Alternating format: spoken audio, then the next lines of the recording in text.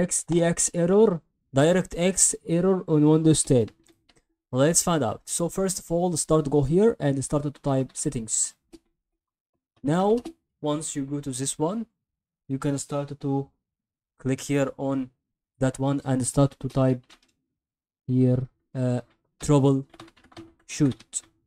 Now, once you type troubleshoot, you can click here on troubleshoot settings. Then as you can see, you're gonna find out this page by the way, and then click here on additional troubleshooters. Okay, so once you do that, you can click here on Windows Update, and then start to try to update this one by the way. So now once you gonna find this part, okay, you're gonna see that it may have a problems to something, but it doesn't identify the problem, and maybe that it helped you. So now you can start to go and click here on the button again, start to type device manager. Once you type this, you can start to go here and start to go to double click, start to go to NVIDIA GeForce, and then start to update the driver.